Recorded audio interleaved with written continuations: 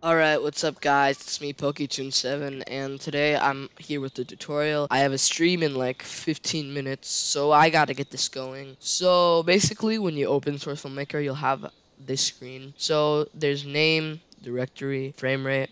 So the name, it's basically what you want your session to be called. It can be whatever. They should only be letters. So I'm gonna have mine as tutorial, and then this is where it's gonna be saved.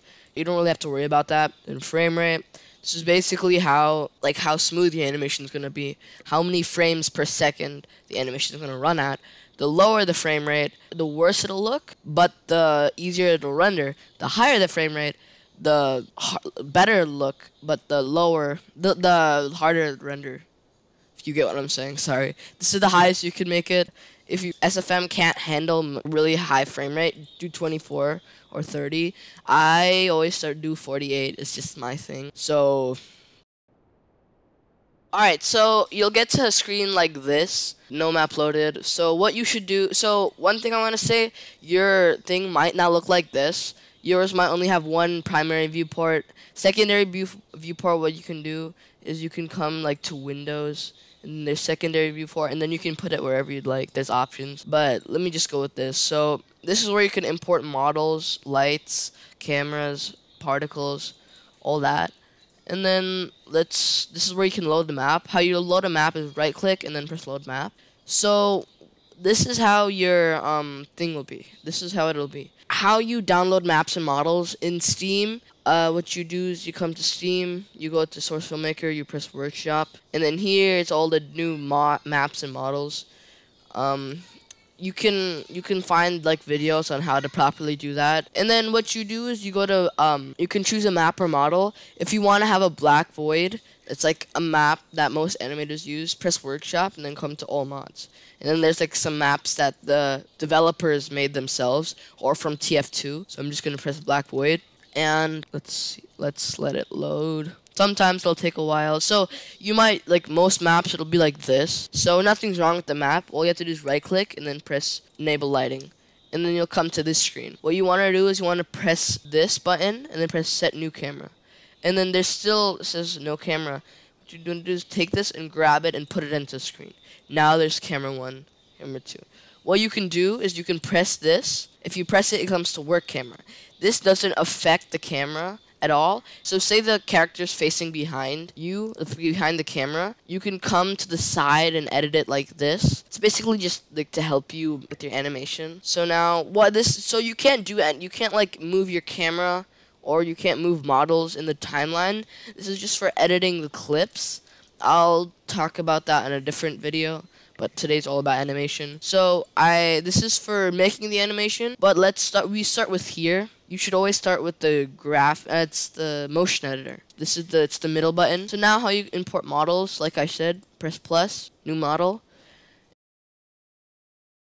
So these are all the like TF2 models. If you have all mods, I'm just gonna do workshop for now so I can get like a model to use. You know what?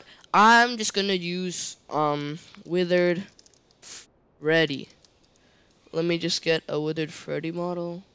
Let's just use this model.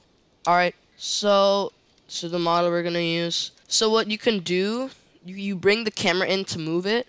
WASD is to move it. W is forward, S is back, A is to the left, D is to the right.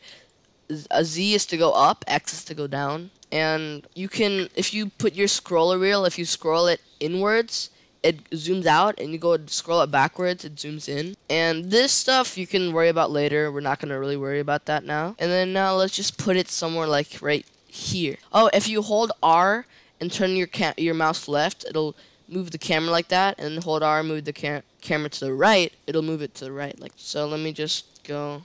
Okay, now you can move the models. How you do this is you press control. When you press control, you can see all the different bones. So what you want to do, you want to press control and then press a bone and then let go. Now, so what will happen is you'll most likely start with this or this. So if you like this, what you can do is you can press this button. This button is to move it, and then these two buttons are to rotate it. This is for more more specific movements, and these are for more loose not like movements, but like loose posing. Like you can move this freely. if you want to move it in a degree. So I like alternate between these two. And say you don't want it to have an arm, you want the hand to be missing. You just press this, and then you just, boom, it's gone.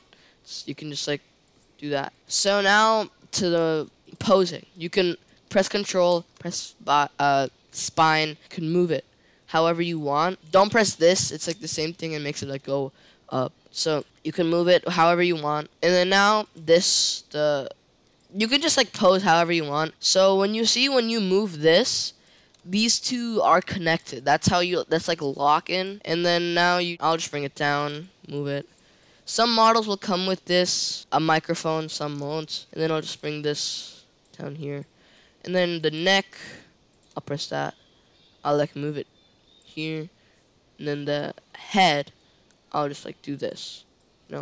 I'll maybe move the camera a bit, so the whole body's showing. So now what you want to do is animation, right? That's what you guys are really interested about. So what you guys want to do is you want to come here to the graph editor, and then you'll see this. Don't mess with any of this stuff here. This, like, there's like dark here, and then this white strip is your scene.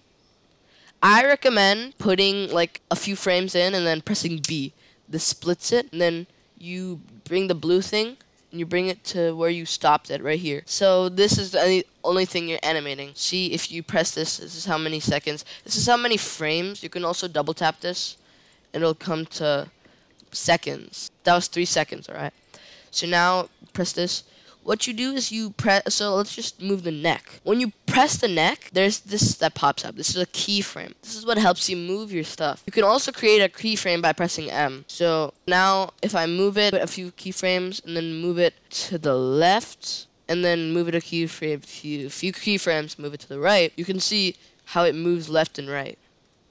If you want to make it a little slower, you can move these out, and now it's a little slower, see? That's how the animation works. And that's basically for all bones. You should always press M right before you start animating, because if you don't press M and then you start animating like this, how like you were doing, there isn't a beginning frame, so it just starts with like out here.